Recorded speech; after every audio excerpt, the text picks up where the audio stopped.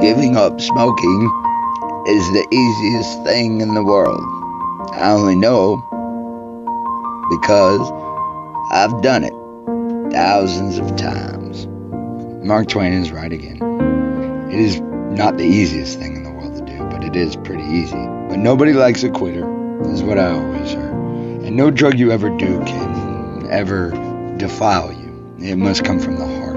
Anyone that would judge you of a drug, they would be the defiled ones.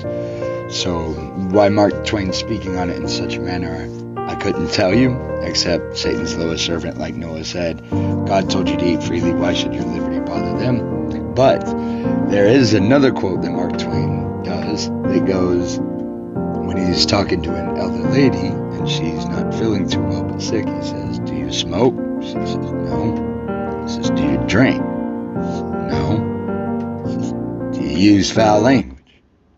No. I'm a Christian. I'm a Christian woman. I'm set right.